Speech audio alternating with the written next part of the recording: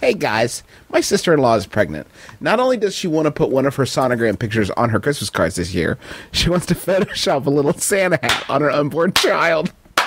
Yes. Yes, she does. How do we politely explain to her that this is the worst idea ever? You don't do that. You don't do a thing.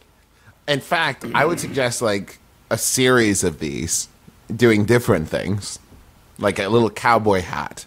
Maybe he's playing a little flute, a little pan flute in there. Yeah. I like that. Ask her to make it good for a bunch of different religions and like Photoshop a little yarmulke on him and put Happy Hanukkah, because that would be adorable. I mean, it depends on how far along he is, right?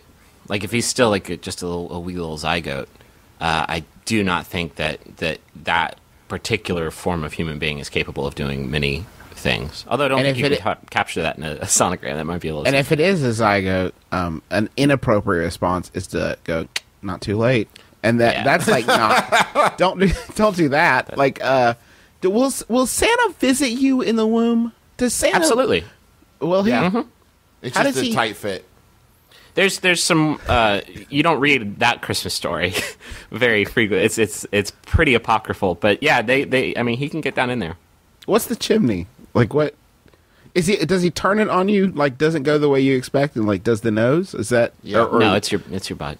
It's your butt. That's right. That's right. Santa's a little kind of on the. It's a little literal. Mm-hmm. Santa he's not a creative man. That's why that's not the most popular Christmas story ever. It's not the best story ever told. It's not. It's the most upsetting story. Listen, you're gonna have to be pretending that you really can't get enough of this kid for years to come. You might as well start now. Mm-hmm. You might as well just keep it to yourself.